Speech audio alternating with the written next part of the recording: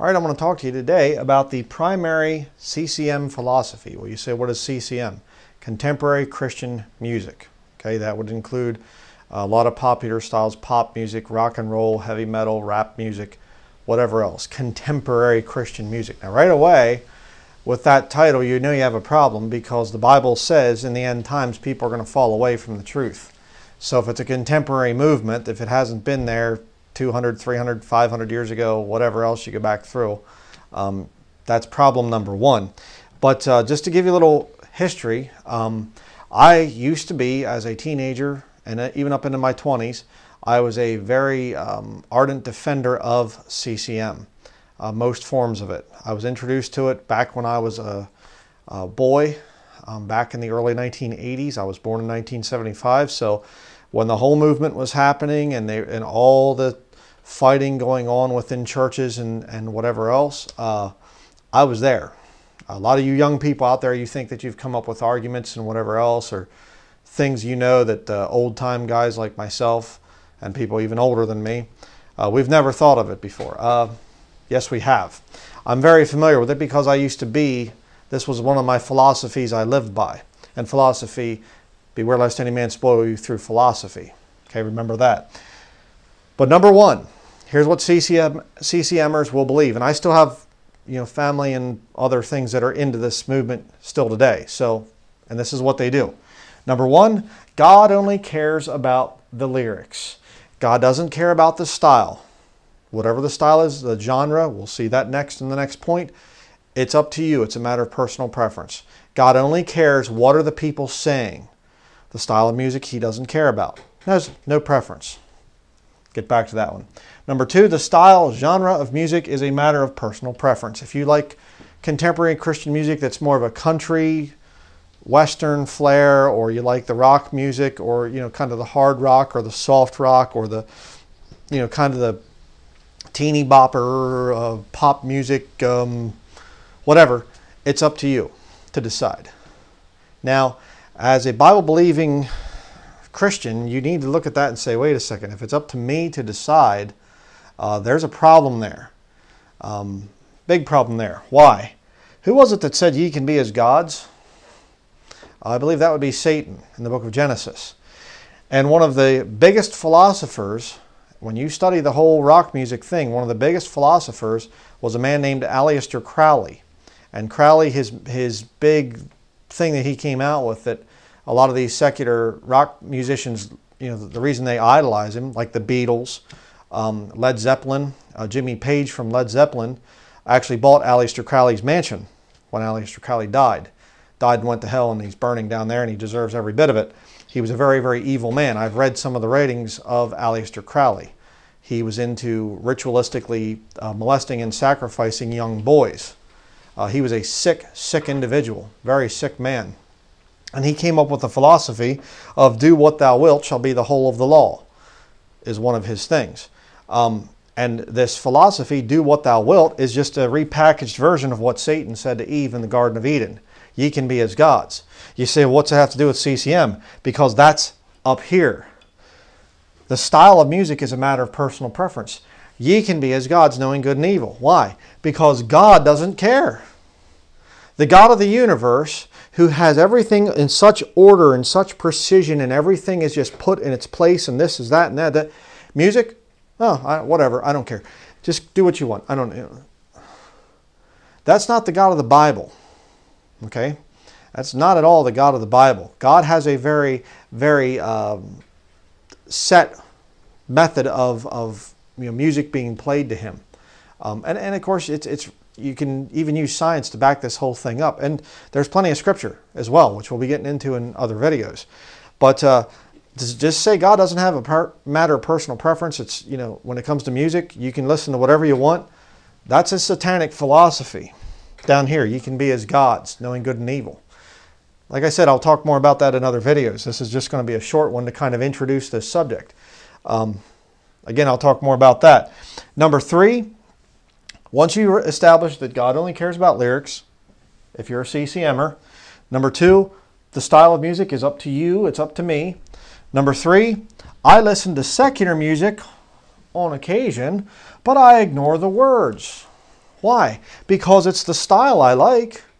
So I can listen to Metallica and I just don't listen to the words. Hello? I can listen to AC/DC again in my youth. And you know how I got into that whole thing? Because I started out up here. Oh, I like the music, but I ignore the words. I don't listen to the words. And yet I can repeat almost by memory all the words to Metallica songs that I used to listen to when I was out, raising what as a teenager in high school. I was a very wicked youth. And it was the heavy metal that got me into that stuff, by the way. But they'll do this thing, and then even the modern CCM bands, like I think it's Third Day or something like that, and I've heard of a couple other ones, and they'll do what's called a crossover album, where we're still gospel, we're still Christians, but we just wanted to kind of do an album that's more, geared for both secular and saved. Why? For the money, of course. I mean, all the time. And then you have some of these CCM artists that actually flip completely over to serving Satan. Like one of the best examples would be Katy Perry. Started out Christian, and then she's now a Satanist, coming out with some of the most satanic stuff out there. And then she cries crocodile tears, worldly sorrow. I just want to be who I was, I'm just and she goes and visits with the Pope and everything else, and servant of hell is all she is. But you'll see this thing time and time again. I did a video years ago about this guy, this Christian rocker, Tim Lambesis, and he came out and he was trying to hire somebody to kill his wife. And he went to prison for it, and in prison he said, I guess it's time to tell the truth. I'm actually an atheist. Kind of funny because atheists believe you can be as gods, knowing good and evil. Yeah. But you go through these three, and then when somebody calls you out for this stuff, as a Christian rock supporter, contemporary Christian music supporter, you say, you oppose me, therefore you are a Pharisee. I used to do it. I was there.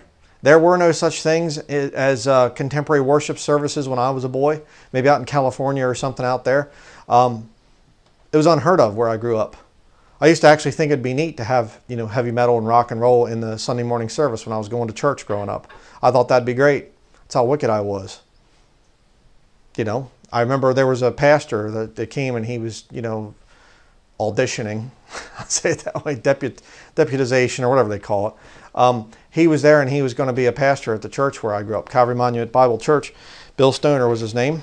And I remember my father actually stood up and said, what do you think about contemporary Christian music, specifically rock music? And he said, I think it's wicked and of the devil. You can't make it Christian. And you know what I called him? Pharisee. Oh, you're a Pharisee. Oh, you're self-righteous. Yeah, because you see, this right here is a satanic philosophy. The whole thing. If you're a defender of contemporary Christian music, you are defending a satanic form of music. Okay? And many years ago, I think it was 2011 or something, I did an audio sermon back at Bible Believers Fellowship called The Devil and Music. It's still here on YouTube. I'm going to put some links to it down in the description box. I had to take it off my channel because there's styles of, little segments of music to try and prove my point. Perfectly legal under Section 501c3. Under Section 107 of U.S. copyright law, fair use. 501c3 is what church buildings do under the IRS code, but we won't get into that right now either. The ones that accept this stuff and close their churches down when the government tells them to, they do what they're told. Yeah. Except in the rock music, and then the government controls them openly now, and they're just submitting to the government. Satanic centers, every one of them. But I have this audio sermon that you can listen to. I do have to say it was made years ago, so I do talk about the Trinity in the beginning. I always believed in the Godhead, but I never really understood why using the word Trinity in Trinitarian terms is really a bad idea. So I have to put that little clause in there There were a few other things that were kind of, you know, it was done a long time ago. You know, 9 years ago I made this, you know, study, but it thoroughly proves the origin of rock music and going through the scriptures and things why it's wrong. Okay, like I said, I'm going to put some links to it at the end, you know, down in the description box. You can listen to it. They're not even on my channel, so hopefully they won't take those, you know, sermons down, whatever else. But it's out there. It's online. You can hear it.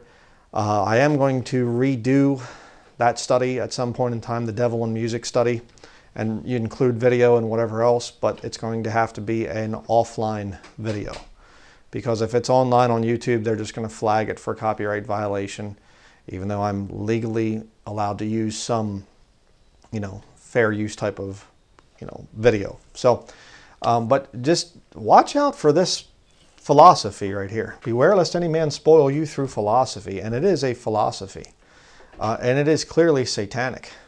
That's, again, I got saved, the Lord saved me, born again, became a new creature in Christ Jesus, and my love for the rock thing just started to fade and fade and fade. And then I started to study what the roots of rock music were and the whole CCM thing and what a lot of these people were actually saying, and what they really believed. And I realized how deceived I had been into falling for this stuff. And I repented of it. I burned, I think it was over $1,000 worth of CCM.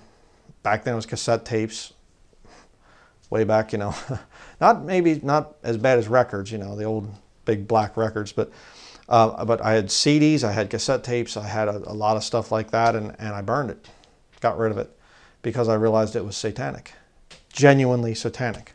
Okay, but I'm going to do a few other videos just to kind of prove some points here and show you from the scriptures why it's wrong. So if you want to check out the audio sermon, go ahead, but don't be fooled by this philosophy. God only cares about the lyrics. That is a lie. God cares about the style of music. God does not want your flesh being lifted up by the heavy driving rhythm of rock music. Somebody comes along and says God doesn't care about the style of music. That's a lie. The style of music is a matter of personal preference. Well, then you can be as gods. It's up to you. Okay? See the satanic influence again there? Or follow Crowley. Do what thou wilt shall be the whole of the law. I only have a little bit written there. But number 3, these people here will get into secular music. You start out here and you end up here. Start out with smoking cigarettes, a little bit of marijuana, and before long you're down to crack cocaine or heroin or something like that. See, this stuff here, this CCM thing, will draw you into the secular every single time. And it's interesting because as I was preparing this study and some of my other videos I'm going to be doing here, I actually received a letter from a viewer that proves exactly what I'm saying. Little bug flying there. We're going to read the letter in another video. But then you get into this thing of calling somebody who opposes you, somebody that sees through the system of this CCM stuff being satanic, oh, you're a Pharisee. I think that you're a bit of a Pharisee. So please watch the other videos, and don't be drawn in by the CCM stuff, the contemporary Christian music. It's actually not even contemporary too. I bring that out in my other study. It's very old. It comes from voodoo. It comes from witchcraft. It's the very heavy emphasis on drum rhythm and beat is a ancient pagan style of music, thousands of years old. So if you're listening to that stuff, you've been deceived, and you're not right with God, period. Again, I speak from experience. So that's going to be it. Please check out the other videos.